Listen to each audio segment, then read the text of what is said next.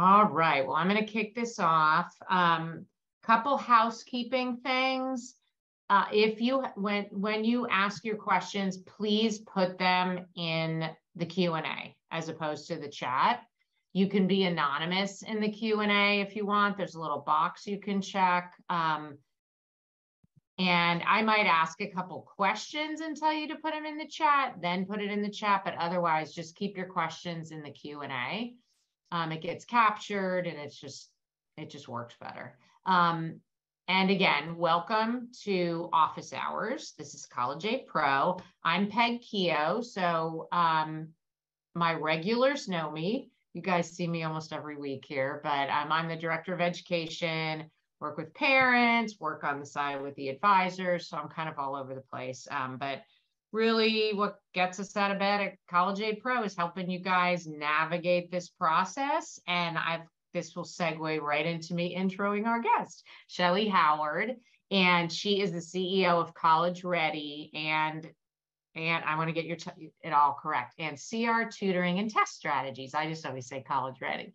So we're super excited to have her. And Shellee, she works on the financial side, but she's also an expert that we are not at College Aid Pro on the admission side. You know, as people have heard me say, there's academic, personal, and financial fit. So we focus on the financial fit at College Aid Pro, but Shellee also works with kids and students on the academic and personal fit. So why don't you just take a couple minutes, just tell everybody a little bit about you, and then Shellee's going to share a few bits of information that we feel will be relevant to you guys, and then we're going to open it up to questions. So now you'll be able to ask admission questions, which usually we don't do. So super, super fun this week. Well, thank you so much for having me. And anything goes. A little bit of background. As Peg mentioned, I am an independent college consultant. That is one of my many certifications that I now hold. I bring that up because it all actually started with my own child. And so I always like parents to know, why did College Ready get started? Because I was a parent trying to figure out how to navigate all of this back in 2008. So this is my 15th application season. You guys are like, whoa. I have completed the FAFSA 9 times on my own. And I will tell you, it is not as scary as one might think. I do focus on the academic fit, the social fit, the athletic fit, and the financial fit. But I am not a certified planner and I don't sell a financial product. Mine is strictly get your financial house in order. Parents, students, do everything you can to get the big scholarships. And ultimately, my mission is to help 1 million families get into the best fit college and graduate debt-free. A little bit about my accolades. My oldest graduated from Harvard. He graduated debt-free, headed off to UC San Diego Medical School, and now he's an orthopedic surgeon at UCLA. My second is a registered nurse. She went through the University of Alabama, full ride. My third is my stepson. He's at San Francisco State in broadcasting. And the baby is leaving for Prague. She's going to study international business in the Czech Republic. So I have a pretty diverse personal story that if you have any questions, I tell that story not as a proud mom, but really as target practice. If you guys have questions, I know this last child, she didn't want to do what her siblings did. So she's going international, and that was like a whole new world. So I can really speak to the Ivies, to the public, to the private. College Ready has students inside the US and out of the US. We are a true global consulting firm. And so we would love to answer any questions you have about anything as it applies to college admissions. Awesome. Awesome. Well, the questions are already flowing in here. Is there anything you want to share on the admission side that's timely, with the group before we jump into the questions? Yeah, there's some hot things going on right now. And so I think it'd probably be important to talk about them. For the students who really leaned into test optional, we are seeing some backlash right now from schools that did pivot and make it test needed to apply. So just be mindful, if your student is a really good test taker, have them take the test and keep their options open. We tried to warn students last year that this was a possibility, and now it's not a ton, but it is really hard to tell the student, I'm sorry, they won't accept you because you're not submitting a test score. So I think that's top of mind. The other thing that's top of mind right now is finding the best college fit. Everybody I'm talking to, I'm getting high school seniors who are calling me right now, asking, how do I pick the best fit school? How do I know where to start? And really, it's getting very clear about what that student wants. It's not just fitting a student into a brand name. College is the stepping stone to their future. What do they want to do after college should play a pretty big piece into the colleges that you pick. Those are the things that are very top of mind right now. Okay. All right. And I'm learning, which is awesome, because I'm not a specialist on that side. So more and more, some schools are actually going back to the old format. So as always, you got to be on top of all that stuff, or be working with somebody who's on top of it, because just the way it goes in this space. So, all right, we're getting a lot of questions. Yes, we are not going to be focusing all on academics. You can shoot any questions to Shellee and I. Someone said, will I be able to ask any UTMA questions? Yes, I will answer what I think your UTMA question is. If you have an UTMA, and if that's not ringing a bell, don't worry, that just means you don't have it. It's a certain kind of custodial account that is an asset of your whoever it was gifted to. So if it's your child's UTMA, which is usually the case, it's going to be an asset of your child. There are strategies to move that into being an asset of the parents, one of them being to move it into what's called a custodial 529. I am not recommending you do that. I would need to know a lot more about your situation. One, is it even going to help you be eligible for need-based aid? So you've got to know what your EFC estimates are, and then do a little planning and see if you make that change. And you could have capital gains when you liquidate the account. So it's not as straightforward as that, but I'm thinking that was your question. So if it's not, definitely write in again, but I think I got that one. So let me Peg, go up here. Can I add on to that? Sure. The thing that I recommend is there's a lot of really great advice, and Peg's was straight on the money when she said it has to be right for you. And so I like parents to understand, because the decisions that you make financially affect your student academically as well as financially. And so I love the fact most people, take something and like, that's it, I'm going to go close it down. And I'm like, whoa, cool your jets. It may not be beneficial, like Peg suggested. And so having the knowledge is one thing, but looking at the overall strategy is very important. Yep. Very good point. Okay, here's one. My son is a senior, 2023. He is taking a class at the community college. Do you recommend tapping 529s to pay for that? He is able to go on a choir trip. Does that qualify? Can I pay for AP tests with 529? So with 529 funds per the IRS, it needs to be spent distributions in order to be the gains to not be taxable and no penalty. That has to be spent on qualified higher education expenses. And that definition is tuition and fees, room and board, books, computer now is on there, anything that the college requires. A choir trip, that isn't part of it. So that would be a no. Like, you can pull it, but you're going to have to pay tax on the earnings and a 10% penalty. The AP test fees, no. So it has to be tuition and fees. Now, community college tuition, yes, because that's tuition. So that's totally fine. And keep a paper trail. because if you get audited, you just want to be able to show, hey, here's my proof that I actually spent this on qualified education expenses. Do we recommend you tapping your 529?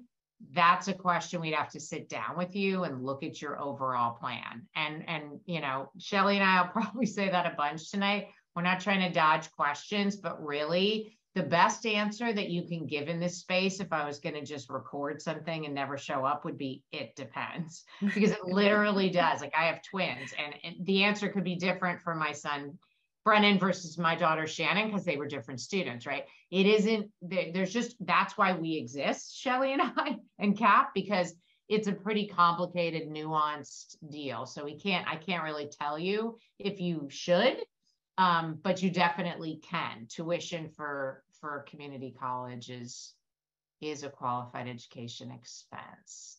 The only thing that I would add to that is dual enrollment. Sometimes that gets a little iffy if your student is taking it at the high school, but yet you're getting college credit. So ask and make sure before you just do. I agree. Yeah. Like in the state of Washington, we have something called Running Start. You just want to have your ducks in a row and talk to, you could even call the 529, because the 529s too are by state. And so you also should check with 529s, because sometimes the federal government will say, hey, you can do this, but the state doesn't follow it. So that's another thing to keep in mind. Okay, I'm self-employed on the CSS.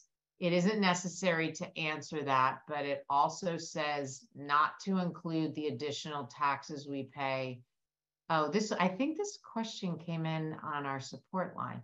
We pay due to my self-employment income. How will they know I'm self-employed if I don't answer? Also, I'm a freelance designer with my business registered as sole proprietor. Would I list my business as worth 0? Your business value is basically if you were going to sell your business. So a lot of people that are consultants, or it's them that people are buying, if you go to sell, you know, you're retiring, unless you have a book that you're going to sell that somebody would pay for your book of clients. A lot of people have 0 as their business value. If you have office space, if you have inventory, if you have equipment, if you have business accounts that have 200 grand sitting in them in the business, those are all things that would be part of the value of your business.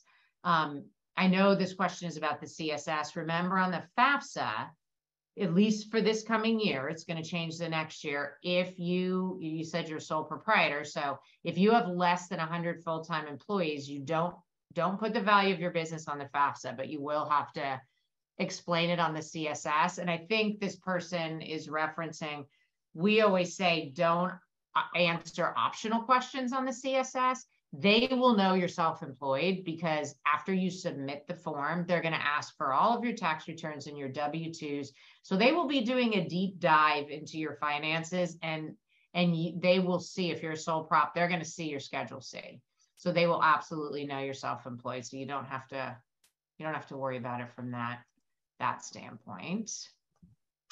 How far back in bank statements did the CSS colleges ask for? So basically, assets are assessed, the value of your non-retirement assets, not your retirement accounts, the day you hit submit, literally. So it's very, very current. So if you have a checking account, most people honestly look at their statements from the end of the month before. I don't think they log on and actually look, but technically you could. So if the market, I haven't looked at the market today and what it did, but it's tumbling, you might want to look before you submit, because you might have lost some value from the end of last month. But they don't look back. It's the current value. But remember, 401ks, 403bs, Roth IRAs, I always get that question because I think people don't realize that's a retirement account. Individual IRAs, those are all retirement accounts. So those balances should not be included. That's a very common mistake because it gets kind of confusing. All right, Shellee, I'm throwing the next one at you and you can kick it back to me if you want. How should I report home value if I have a HELOC? So HELOC's home equity line of credit for people based on full line or available amount. Is that something you deal with, Shellee? Okay. I don't deal with that. I will take it. I say you put your full line, subtract your full line, because that's what you can take, right? That's what I would say. Now, the college might interpret that differently, but that's how I would handle that.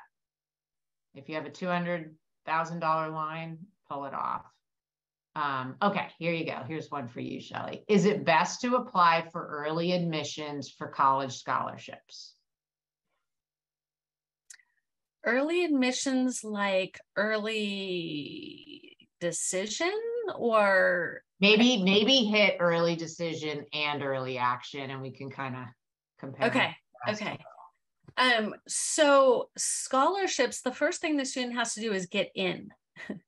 So that's the first thing I have families really consider, unless finances are the most important part of your process, right? Because there's the academic, the social fit, and the financial fit. If you can't go to a school without full scholarships, that's a very different strategy than somebody who can go but would like some money back, please. So you have to get really clear on what is the most important thing to you. If you go early decision, it is very binding and it's very expensive. So if you are one of those people who don't feel that you can afford it without significant contribution from the university, it is a very terrifying thing to do. On the other hand, if you go early acceptance, you need to know the rules, because in some areas, you can only apply to one early accept. In other schools, private versus public, you can actually do a workaround. So it's not as simple as what is the best. I will tell you that it is better to have a really good application and essay and get it in midway versus turning in a somewhat well done essay and application just to get it in early. So really the number one thing I would share is, in a perfect world, if your student can get the application and essay polished and ready to go and can submit on opening day, absolutely, that gives the student great advantage. It shows the university, they're important. So it's not as simple as, and it depends on the university. Like there's some universities who only open on a certain day and close on a certain day, and they don't look at your application until all applications have come in. So it's really a school by school, college by college, not across the board. But the big money comes from the universities themselves. Yep, the endowments. I'm a personal lover of early action for your application if the school has it, just because it's not binding like Shellee was describing, and your child will get the decision sooner. And every kid I've ever known is just so happy when they get into their first college, even if it's not their first choice, because they're like, oh, yay, I'm going to college. You get your financial aid award letter earlier. You have more time to look at the finances. To me, there's just no downside of doing it that way. So, okay. Do you have to report a 529 account on the FAFSA if it is set up for a younger sibling? So that's a great question. The answer is yes. So if you have two kids and you're the owner of two different 529s as a parent, and you have each one of your kids as a beneficiary, yes, that's considered your asset, not your child. So you own it, and 529, different than the UTMA that I was talking about earlier. So you own it. So both of those accounts should go in there. You can appeal on that though. Like if you have I've worked with a few families where they'll have over 100,000 for each child. Well, I tell them, hey, reach out and show documentation that, the second one, the beneficiary is for your younger child. Sometimes they take it into account, sometimes they don't. But yes, you should be including both of those values, or if you have 3 kids, all 3 in the answer. Does the CSS profile require documentation beyond our 2021 tax return? Do they need bank statements? So after you submit it, they will reach out, and either you'll be sending it directly to them some way securely, or there's a third party called IDOC. So if you get something from IDOC, it's not phishing, it's legit. They, as you're saying, for a class of 2023, all the questions are going to be about 2021 tax year. So that's everything you're going to be sending. It'll be W-2s, tax returns. I have not seen a school ask for bank statements. They don't routinely ask for proof of assets. When they get your tax returns, if you're saying that you don't have, if you're saying, oh, we have $5,000 in our savings account, but they look on your tax return and you have $20,000 of dividends, they're gonna reach back out and say, hey, did you forget an account? Where are these dividends coming from? And then they might get into it, but they don't ask right off the top, please send all of your bank statements. One thing on that, Peg, I had a personal experience when I was applying to Harvard. When we got to the CSS, both parents were self-employed and they asked for bank statements. Oh, interesting. Okay. And that's specifically Harvard, because when you get into the CSS, you're going to notice too, that at the end, there's a bank of supplemental questions. And so Harvard and Cornell and Occidental can say, hey, I want to ask question 1, 9, and 50. And so you'll think you're done, but then you're actually not. There's a little bit more to do. So the schools can all ask for whatever they want, right? So you kind of, this is a bit of an organizational thing if you have a bunch of CSS schools, to kind of help your student and make sure you get the school everything that they're asking for. Here's another UTMA question. Then I've got one that's right up your alley, Shellee. I'll read it to you in a sec. We have set up UTMAs for our 2 children, senior and freshman in high school. At the time we set them up, we were not U.S. citizens, and we're concerned with the continuity of any other plans. Now we are U.S. citizens. We want to know if there are any strategies to reduce the impacts. The main strategy, and again, I'm not recommending it without knowing more about your situation, but I'm saying it is a strategy, is those can be transferred into what's called a custodial 529. So they are now in a 529 account, but it's called custodial, not just regular 529. And that tells anybody who knows, hey, that came from a custodial account, but it is then considered an asset of the parents, which is better. It's assessed up to 5.64% instead of 20 or 25% for the student. You need to do a little homework to see if you need to do that strategy.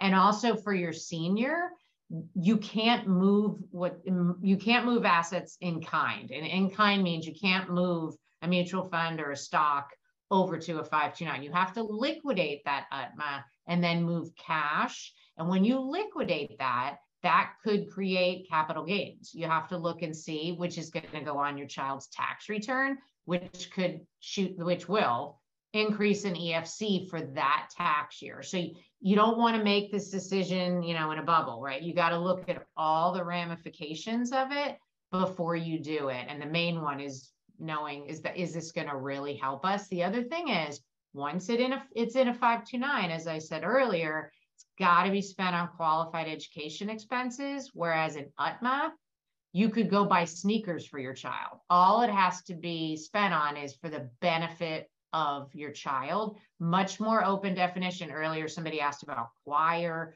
You could take money out of an UTMA for all of those things, but you can't in a 529. So it's more restrictive. So you just want to keep that in mind as well.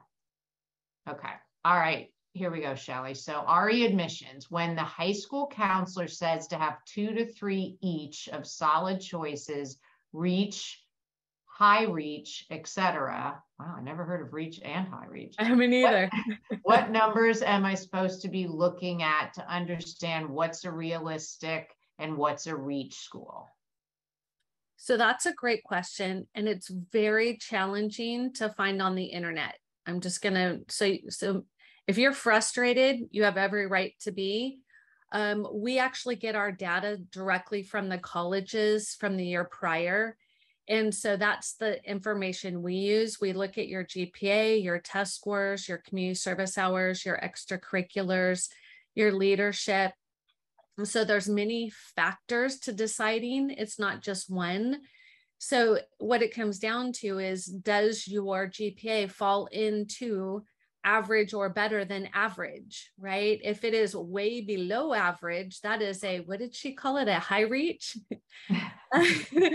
So if you're like, woo, yeah, I'm not quite, but you know what? I encourage students to dream. Don't let go of the dream. They may need to balance their class with an East Coast or a West Coast. So, you know, I just believe that students, you don't know what's going to happen. We do it a little bit different. We believe that everything has a reason. Your reach schools are going to be your dream schools. You're not quite qualified, but there's a shot you could get in with a brilliant essay or some standout internship or research project. But typically there's no money, merit money involved with that, because you want to think of this like a business, right? If you're an employer and somebody brings you a very large, deep resume, you're going to pay them a lot. If somebody brings you no experience, you're going to pay them minimum wage. That's kind of like a reach school. And then there's the comfort school. That's where you are considered right in the middle of it. And that is a nice place to be because there's money a lot of times tapped into that. And there's some really great schools in that. The safety schools we have on the list for a couple of reasons. One, if you pick the most generous safety schools, there's a lot of money to be made. If they want you, they will pay for it. The second piece is you want to have at least one school in your home state. With COVID, the kids who didn't do it that way were scrambling at the last minute. Our students who did have a plan C, we didn't know it was a COVID C, but our plan C, that was safety. Or if a parent gets sick or a grandparent gets ill, it's really, really wise to have a safe school nearby just in case. So strategically, each one of them are important. The other thing is, do you want to just get into the school and you don't care about the major or anything else? Then you will apply with a major that's not as compacted, or there's totally different strategies to do that. So if you're, it really comes down to your intention. Are you looking for the best academic fit, the best social fit, or the best financial fit? And then you build your college list to have those opportunities. So long-winded answer, but it's, again, it's just not one size fits all. Yeah. And that's usually the case with most of this stuff in this space. Okay.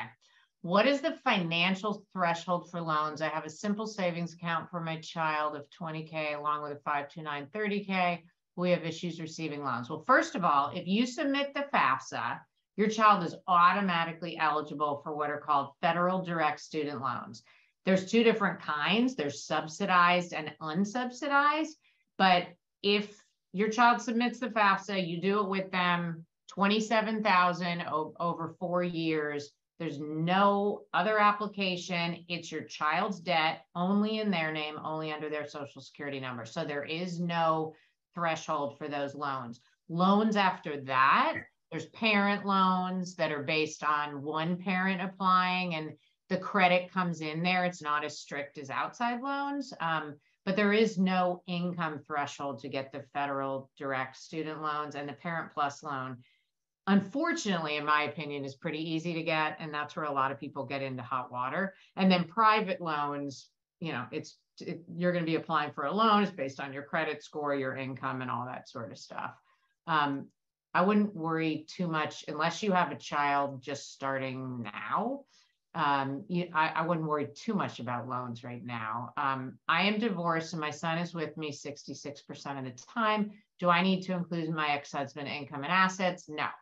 The way it works on the FAFSA is only one parent, if you're divorced or separated, is submitting with the child, and it's the custodial parent. And the definition for this coming FAFSA, the one that goes live on October 1st, is the parent where the child spent the most time. And in your question, you share 66% of the time your son's with you.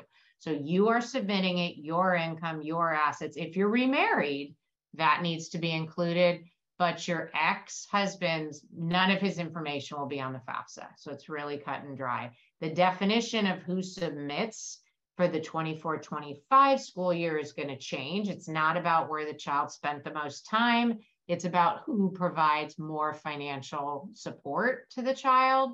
But tune in. We will do webinars on this. We talk about it all the time in our webinars now. So definitely pay attention to your email, because we're offering educational support, this being one place, but also through our webinars. Can I piggyback on that? Sure. I was in that situation, and nobody told me prior to the experience. The CSS profile will make the biological father part of the story, or at least they did for us. And so if that is a problem, you'll want to be strategic on what schools have the CSS profile. And if it's a problem to get the biological parent to participate, you might not want to apply to CSS schools. I wish somebody would have told me, because it's not always as easy as just asking for help.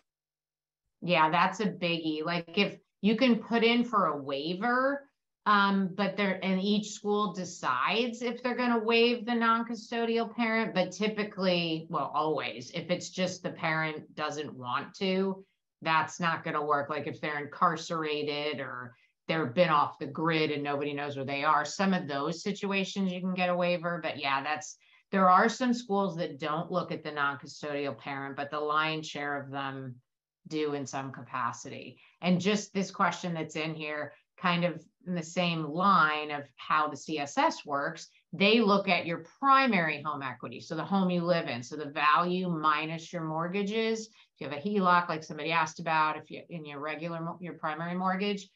But there are some schools that don't look at it. And one of the questions was, are there schools besides Hamilton? And yes, there are. Stanford, I'm looking at my cheat sheet over here, Whitman, UVA, Bucknell. We actually have that built into MyCap. So if you set up your free MyCap account, or you're in the upgraded version in our scholar level, you will notice if you compare Stanford and Northwestern, you're going to see different outputs, even though they both require the CSS, because Stanford doesn't look at home equity at all. And that can be a great planning opportunity for, especially our housing market in this country has gone crazy. So a lot of people are sitting on some sizable equity, and that could really move the needle on an EFC, because some of these schools will actually look at almost all of it, which is crazy because no bank will let you access it. And that's an appeal item too. Like, how are you valuing my home, and what are you expecting me to spend? You know, that's a very justifiable reach out to a college once you get in. Let's see here. All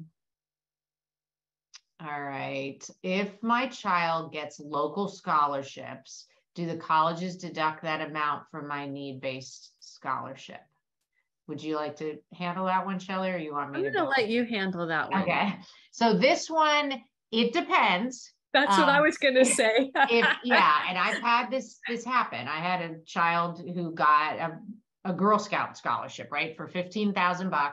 She got into Stanford. Stanford happens to meet 100% in need. So they met 100% in need. So when she got that scholarship, then they are going to start deducting because they met 100% in need. So I got the Girl Scouts to at least split it between 2 years. And then Stanford took the loans away and the work study, but the student did lose a little bit of a Stanford grant. So it saved Stanford a little money. But not all colleges meet 100% of need. So if you get a scholarship like that, and they've what's called gapped you, meaning they meet 75% of need. So your EFC is 20,000, they gave a merit scholarship or some need-based aid, but there's still another 15,000 and your child gets a local scholarship for 2,000. They should not go and take, well, merit aid, I've never seen them take away. But need-based aid, they should not do that. And if you see them do that, I would have a really very assertive conversation with that college for sure. I wish they did not. I think that's wrong. I feel like that should be pulled away from the EFC, but that's not how most states do it. Some states will not reduce, but a lot of them still do. That's why I tell people outside scholarships are great, but as Shellee said earlier, grab as much endowment money as you can and then fill the gap with private scholarships, because you could end up doing a lot of work for private scholarships and then lose some of the endowment money depending on your family situation. If our former homestead is currently rented while we're overseas expats, does FAFSA need to look at our equity in it? So any real estate you have outside of your primary home that you live in, you're going to need to disclose. If you're renting it and it's in a business and it's a family-owned business with less than 100 full-time employees, then you don't have to disclose that for the upcoming FAFSA, because that exclusion, the business exclusion, is still available. That's going to change in the October 2023 FAFSA, but yes, you would have to disclose that because that's part of your real estate. Okay, I'm trying to look and see if I can find one that's specific. Hello, curious if both parents need to apply for FAFSA if divorced. So we talked about that. No, already went through that one, so we're good there. I'm looking for some admissions ones. We'll hit all these, but I might be able to share while you're checking, Peg. Parents, if you're thinking about the strategy, that's what I'm really big on. The sooner you start to plan and get your financial house in order, the better opportunity your student will have, because you'll know what's coming. I was a parent who did I started the 529 the minute my children were born, because that is all that was offered to me. I had no idea what was on the FAFSA and what wasn't. You are so lucky to have Peg and her team, let me tell you, because when I was going through this, I actually read the FAFSA form. Talk about dry read, like put yourself to sleep. It's painful, parents. But when this amount of money is at risk, I believe in return on investments. College can be a great return on investment if done properly. But the sooner you start to understand, the FAFSA is not just looking at your gross or your net. There's a lot of other pieces to that puzzle. And so these questions are fantastic. I'm just so impressed. I would encourage you to really start, if you have younger kids, look at how it will impact you, because the way the FAFSA is changing, as Peg alluded to, they're going to look at the number of students in college differently in the new form. So the more you know, it's kind of like you could do your own taxes or you hire a CPA kind of thing. It's very similar to what Peg and her team are doing. And I love this. It makes me so happy that you all are here asking these questions. So I just wanted to say thank you, parents, for doing your due diligence and really, putting yourself in the right place. Yeah, pat yourself on the back for sure. All right, we got 529 question. I got that one done. Okay, here's one that I've seen twice, and then I'll have admission one for you, Shellee. So if a parent works at a university that gives as a perk money toward child toward any university tuition up to 50%, which is awesome. I've seen that. How does that get figured into the FAFSA for the first year of college and beyond? Is it considered income or asset for a student, or not counted until second year? So that's considered, that's like a scholarship kind of. It's an outside resource, right? So that's going to come into the equation. Whatever, I've had kids in the past where the mom worked at Stanford, and Stanford had that. I think Davidson might have that. Different schools have that. That's an amazing perk. So I'm sure they say, where's your child going to school? And they send it right there. So if you're getting need-based aid and all of a sudden this big resource comes in, that could affect it. But the endowment's paying it or the other university's paying it. It's all good. It's a great, it's an awesome perk to have. And you should be, planning for that in your 4-year cash flow. And I would just include it like as an outside scholarship, whatever that value is. So that's how it works. It's not something you're going to put as a line as your asset, or income or anything like that. So you don't have to worry about that piece. So I did see, okay, here's a couple for you. So can you comment on the benefits or potential drawbacks of honors programs? Do you know if they are viewed favorably by employers? Honors programs, I'm guessing in high school? I'm thinking he might mean Or in college? in college being in an honors program, because employers, that makes me think that he's talking about in college. Yeah. I can touch on both of them. It's okay. So obviously when you're applying to college, they ask for honors activities and awards, very simply stated on the application. And it's always beneficial to have the highest honor possible. So an international, then a national, then a regional, then a local, then a school. The same type of thing for, it depends on what you want to do for your career.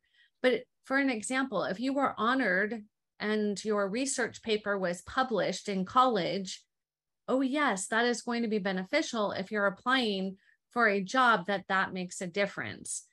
If the honor is in something that the employer can use, it's going to be hugely beneficial. If it's an honor in something that's not going to be useful to the company, it's really at the company's discretion. Okay. All right, great. I was just typing an answer while you were chatting to another question. I'll just give my little parent answer to that too. Like my son went to IU and was in the business school, Indiana University, go Hoosiers. And he was like, Mom, I want to get into the honors college. And he just missed it. It was like a 3.75 and he never had that as a GPA. And I was actually happy, to be honest, because he even said later, a lot of his frat buddies that were in the honors college, they had to spend that much more time on academics. Mm-hmm. And he ended up doing other things and being in microfinance and traveling. So it afforded him more time to do things outside of the classroom that built his resume.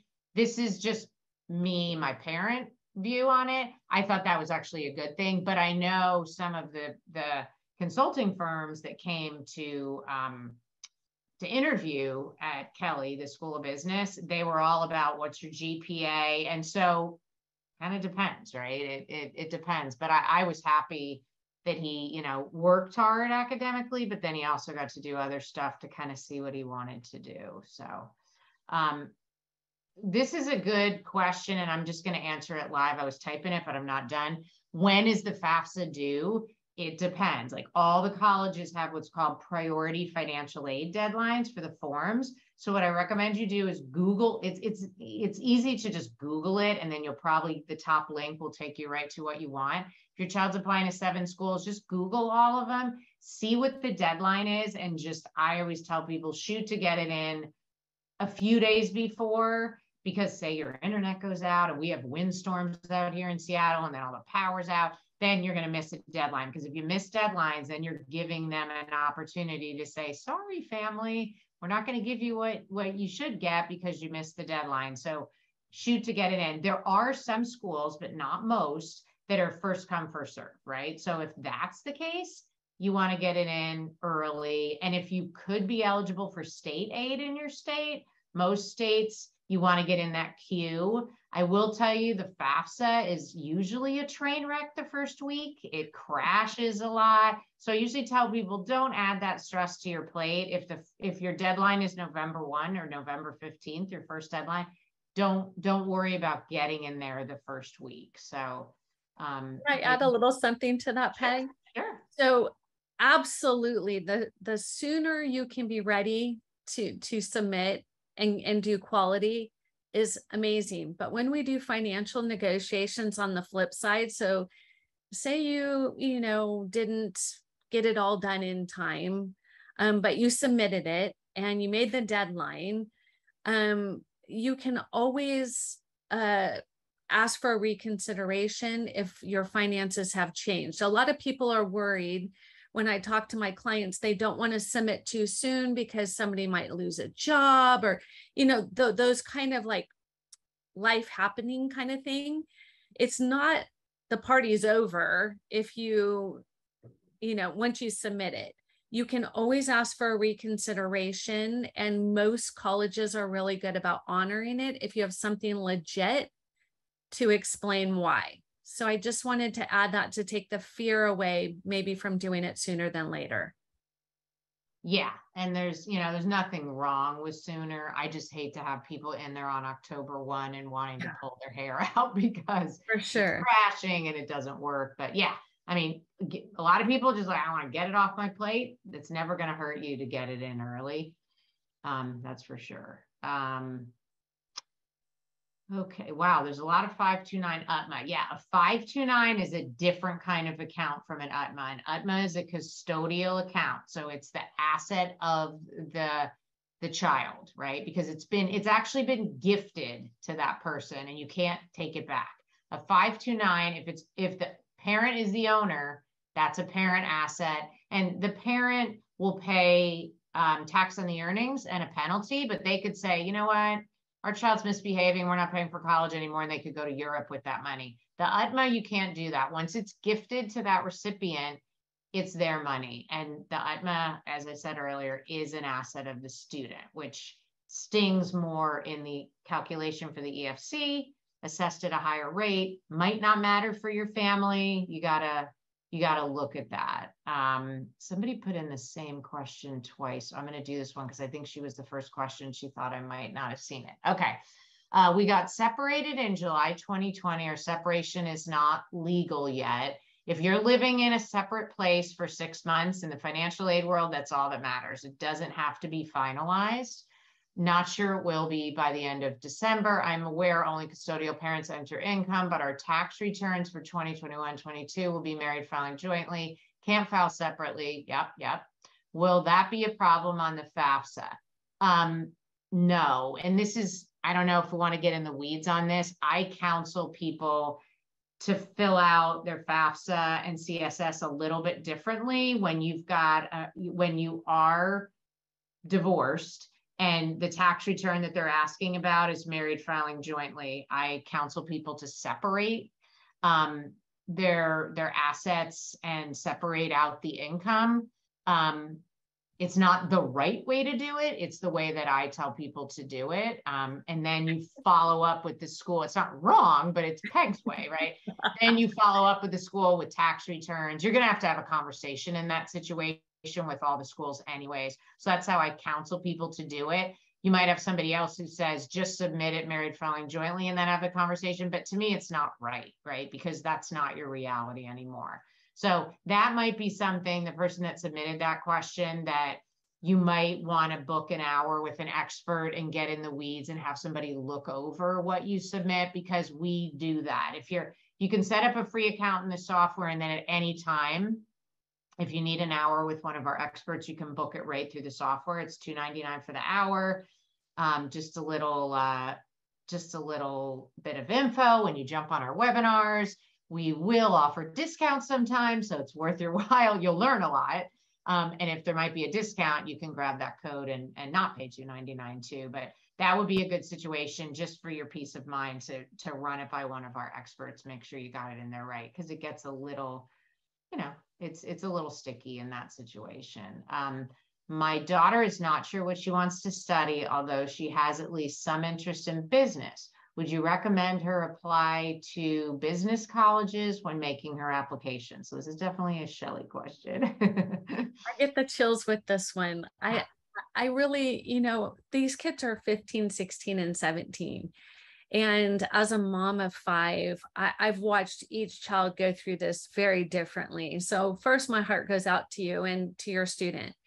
The best thing you can do for that student is to help them figure out who they are and why it matters. Help them to get very in tune with their core values, their passions, their advocacy, before you make that kind of investment. And then for a student who's not at least 75, 85% sure, I recommend that their top 3 majors be at every college they apply to. The chances of a student switching majors is 1 in 3. So we have 100% success because we do it early on our students have their top 3 majors, their top 3 colleges, and they know how much money they'll make in the trajectory for them when they get out of college. Will that job be done by a robot, or will that job be growing strong? The sooner you can help your student figure that out, well, one, it will just feel nice for them because they probably are tired of guessing or telling people they don't know. But it's really risky to pick a school if the student is not really aware of what that looks like. A business school may not be a good fit for a student who decides they want to go into engineering or law.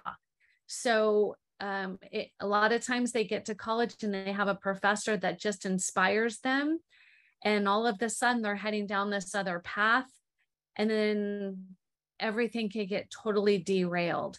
The sooner you can help that student, we have a program called See Our Future Now, and I guide the student one by one to figure out all of this, not by just some test fill in the bubble, but by having conversations to help that student get really clear about what it is they want for their future. So it will make a difference. And ultimately, every time a student transfers, it is a huge expense to the family.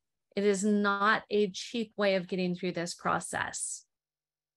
Okay, thank you. How do you communicate on the CSS that my dependents, and I mean, I'm assuming you mean your child's that you're talking about that's going to go to college, current Social Security benefits will expire in her senior year of high school. If the child is receiving benefits, the student, that is not included on the FAFSA or the CSS profile, okay? If parents are getting them, that's completely different, but you don't have to worry about that. That's not taxable, and those benefits are not included on the financial aid forms. So don't worry about that. Let's see what else we have here. If a non-custodial parent who isn't filling out the FAFSA be contributing 50% of college costs and wants access to their own Parent Plus loan, can they fill out their own FAFSA? They don't need to fill out a FAFSA. Either parent can apply for a Parent Plus loan. Even if you're married, one parent applies. And it's usually the answer is very quick. So you don't have to submit a FAFSA. The FAFSA you're submitting is your child's FAFSA. Parents aren't submitting a FAFSA. It's the student's FAFSA under their FSA ID and password and their Social Security and their date of birth. Remember, they're the student. If you put in the FAFSA, and I've had parents do this, then I tell them, okay, now you're going to school because you submitted your FAFSA or you have your FAFSA, right? And I tease them and then they just don't use it, right? So either parent can apply for Parent Plus loan. So you don't have to worry about doing that. What is CSS? CSS, it's just the CSS profile is the second financial aid form that about 200 to 300, mostly private, but there's a few public schools in there, require in addition to the FAFSA. So if they require it, you've got to submit both financial aid forms. And if you don't submit the CSS, like we were saying earlier, then the college isn't going to give out their endowment money. You'll get federal aid, if applicable, because you submitted the FAFSA, but not the endowment money. So you want to make sure that you submit that if it's required. So the change starts in 2023. So the FAFSA Simplification Act that Shellee and I have referenced, it's effective on the October 1, 2023 FAFSA. So a year from now, the FAFSA will just about start. That's going to be the reduced number of questions. That's the FAFSA. That's going to be for the 24-25 school year. Because remember, like when you submit the FAFSA this fall, if you have a senior, it's for the 23-24 school year. So it's always the next school year. So I am sole legal guardian for my daughter. Does that mean I am the only responsible party to submit my daughter's college tuition? My daughter's attending college starting fall. If you're the sole legal guardian, you're not married, you would submit the FAFSA. That would be it. The change that's happening if you're divorced is what happens if the definition of the person that submits is going to be the parent that provides more financial support instead of where the child has spent the most time. That's the difference. I think it's going to open up a giant can of worms because they're going to say, well, I do this and I do this and I pay for soccer. So it'll be very interesting how that works out. Do you recommend taking federal loans starting in freshman year and each year after if you're anticipating needing money to pay that you haven't saved? If you are going to take out loans, which for a lot of people, it's part of their college funding strategy, and that's okay. Responsible borrowing is okay. Out of control borrowing, it's not going to serve anybody in your family. So yes, you should do a 4-year cash flow, right? And talk to a professional if that's making your head spin. I do these all day. I love doing these. I'm a nerd, right? In this way.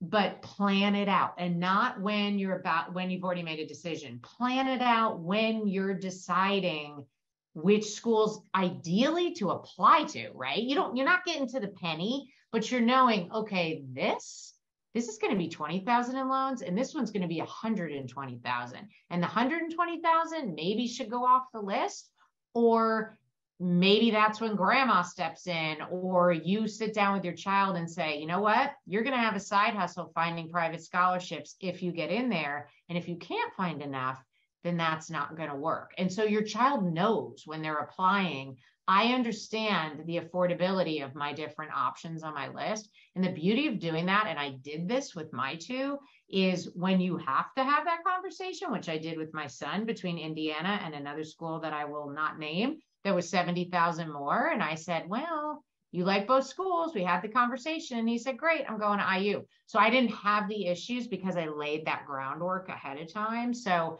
but yes, those are the best loans to take out. So you want to do your 4-year. And I always tell people, don't just use up all your 529s. And then it gets to junior year and you're like, I want those federal direct loans from freshman and sophomore year, and you can't get them.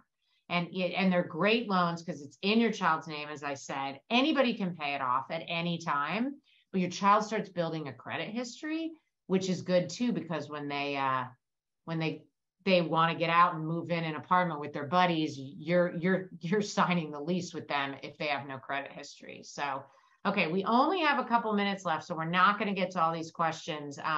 But let me look here. I want to see if,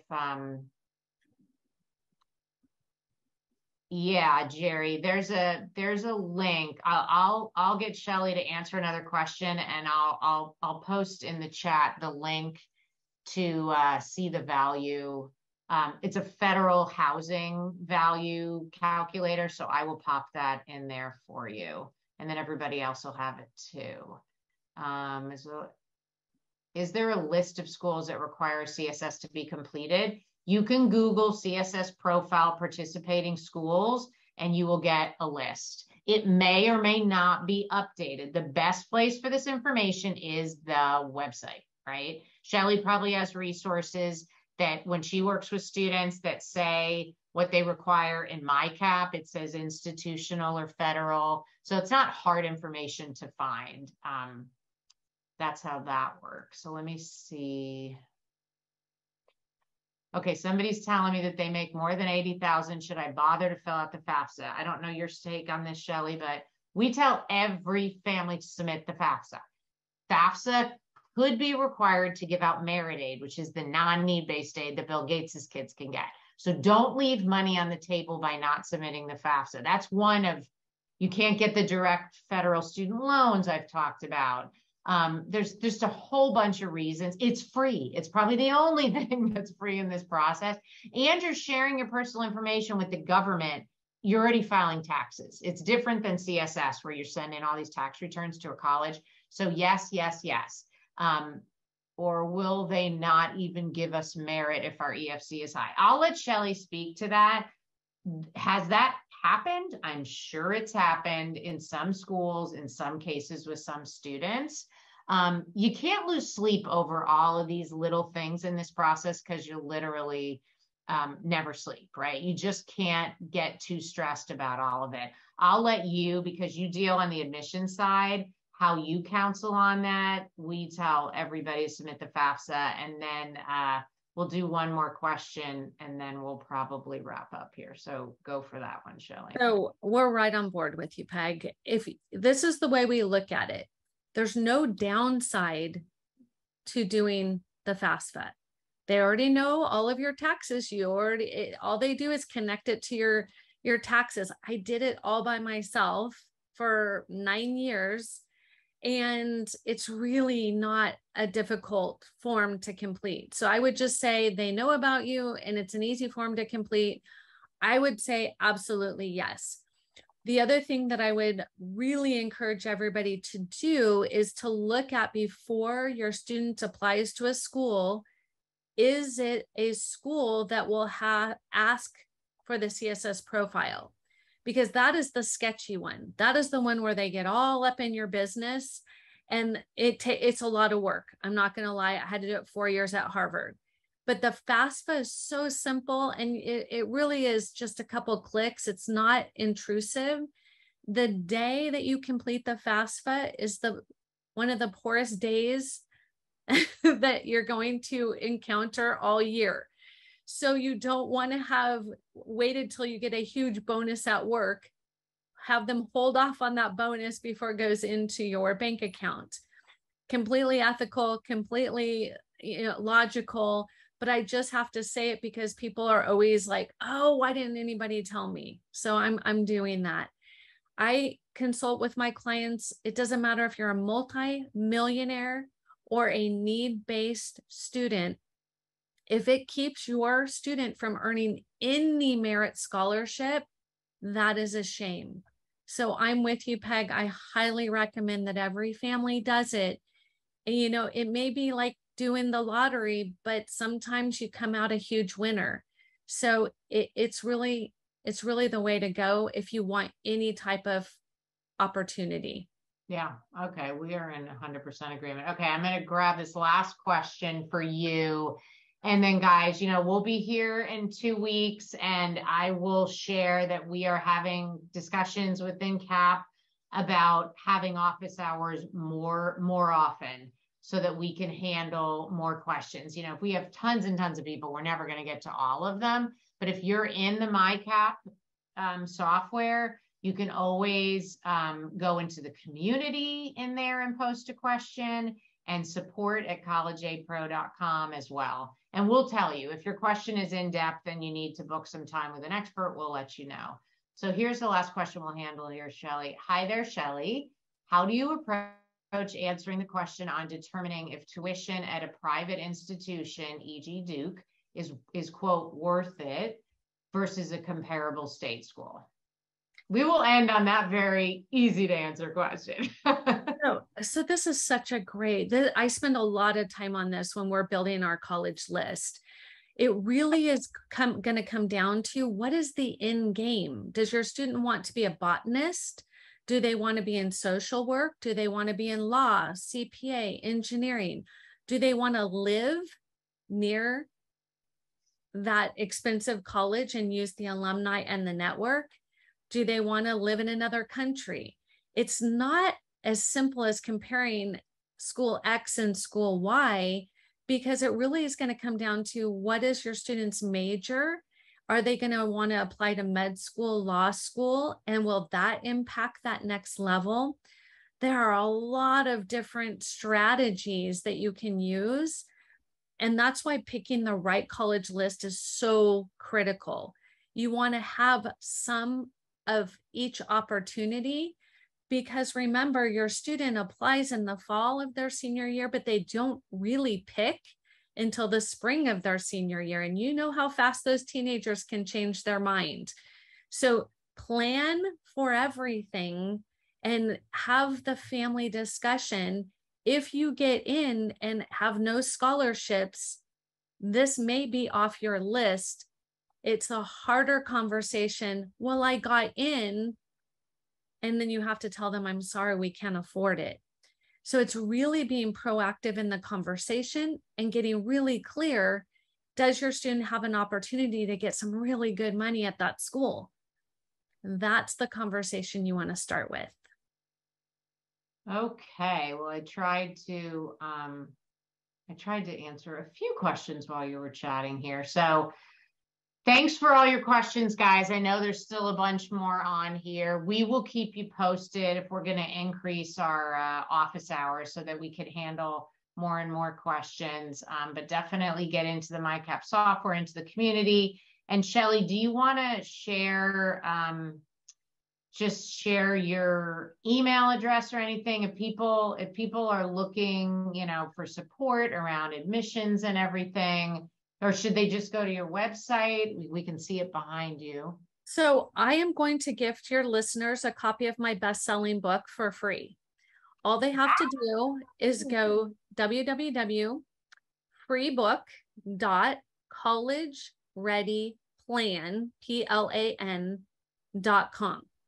This book is a foundation of everything we talked about this evening. I don't get into the weeds, but I make some foundation recommendations, some conversation starters. So that's the first thing, freebook.collegereadyplan.com. And then for anybody who would like to go deeper into a specific student's needs, athletically, academically, I deal a lot with spectrum kids. Every student has their own path. I am happy to gift a free discovery call with myself. If you just go to collegereadyplan.com, click on discovery call, say you heard it on Peg's show, MyCap, either one, and I will be more than happy to sit on a Zoom call with you and your student and talk about their unique situation and how they will stand out in their world. So thank you so much. And I hope. Oh, wow. That's a surprise to me. Believe me, I didn't know she was going to do that. So that is wonderful. And actually there was a question with somebody about, having a child who has autism. So that's really lovely. So collegereadyplan.com, her discovery call. And then the URL, I was just going to pop it in the chat. It's freebook.collegereadyplan.com. That's what you said, right? That is correct. Okay. Well, listeners, you should be all over that because that's an awesome, awesome offer. So, all right. Well, thank you so much for your time, Shellee, and thanks for staying 8 minutes over too. And everybody else have a lovely evening, and we will see you on the next office hours. Thank you.